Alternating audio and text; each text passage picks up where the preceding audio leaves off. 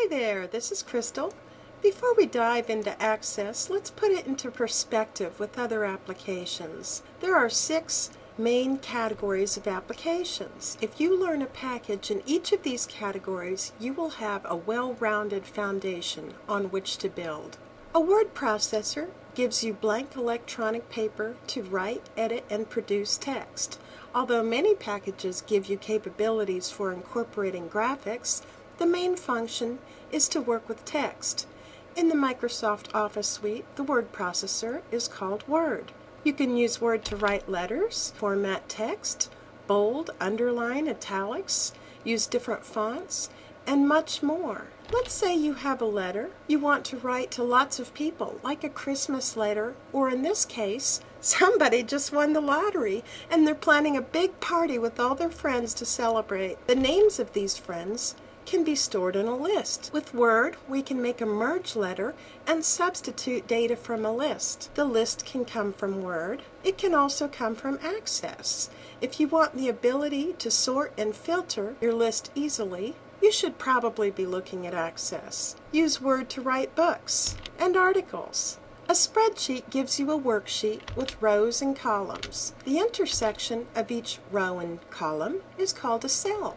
You can put text, numbers, or a formula into each cell. A file, called a workbook, can contain many worksheets. Spreadsheets are generally used for financial and other applications where calculations, graphs, and what-if analysis will be used. A lot of confusion originates with when to use a spreadsheet and when to use a database. Many databases do start out in Excel, and then they grow to the point where it's better to convert the data to Access.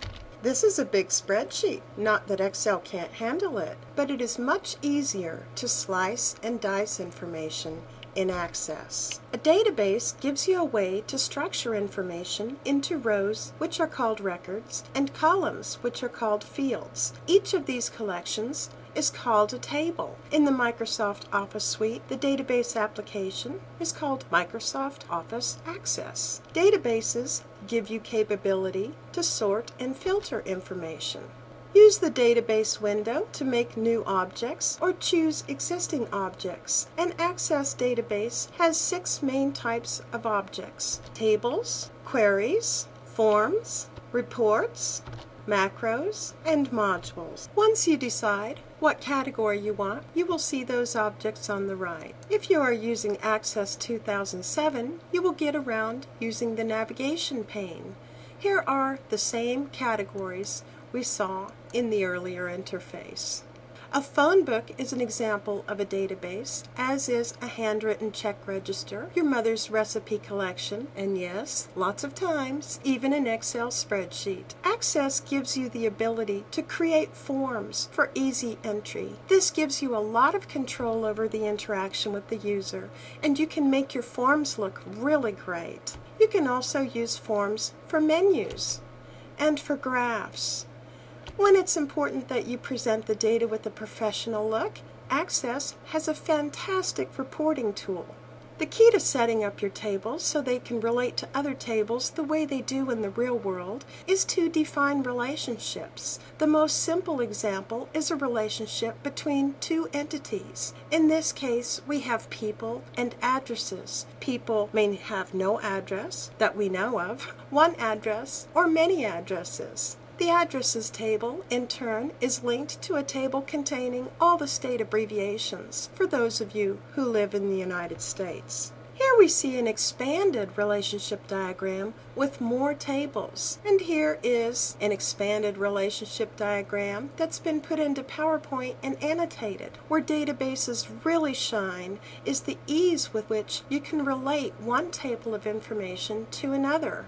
Why would we want to store addresses, phone numbers, email addresses, and websites all in separate places? To illustrate this answer, let's take a look at a report showing contact information: 1 phone number, 1 email address, 1 address, and 2 websites. 2 phone numbers, 1 email address, and 1 address. 2 phone numbers and 2 email addresses. No information listed.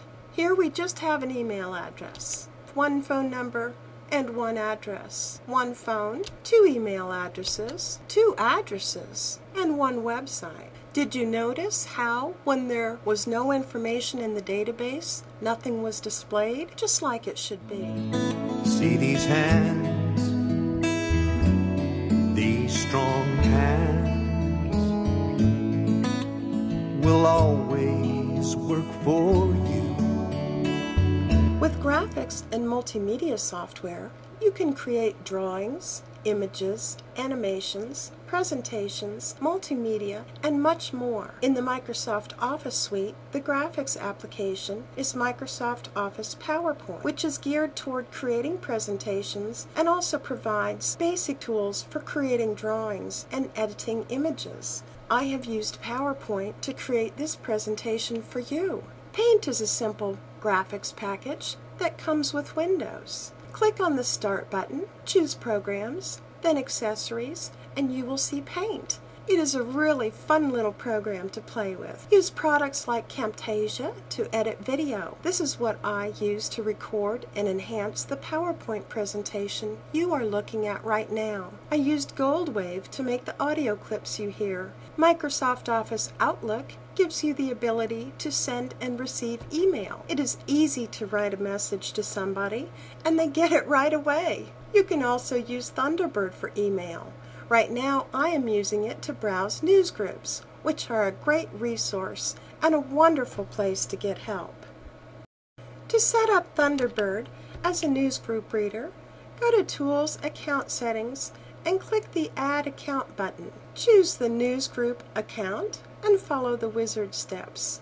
When it comes time to enter the server name, type msnews.microsoft.com. Choose the news groups you wish to subscribe to. That's it! Now you're ready to read and participate in the Microsoft online communities. Using a VoIP program like Skype, you can make telephone calls over the internet. Xfire is an instant messenger, as is Windows Live Messenger. Instant messengers enable you to chat in real time.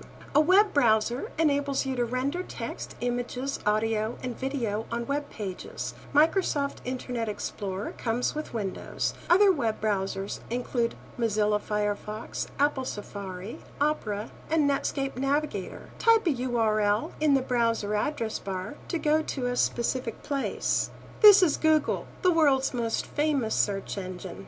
Type something in the Google search box and press enter. As you can see, there are 161,000 sites that have something matching my criteria. Luckily, what I want is near the top of the list. Wikipedia is a terrific online encyclopedia. I just looked up Microsoft Access, and here's an article telling all about it. This is Utter Access, which is a wonderful place to go for free help with Microsoft Access. Go to Microsoft's site to download free trial versions of the new software. Read blogs to gain valuable information and view links to other resources. MVPs.org is a great place to look up information as well as a search tool for Microsoft and MSDN support. One of my favorite places to get help with Access and look up great code is Alan Brown's site. In summary, let's review the basic types of applications. A word processor allows you to write letters, articles, and books. Spreadsheets are for calculations, graphs, and what-if analysis. A database is to structure and relate data, sort, filter, report, and control user interaction.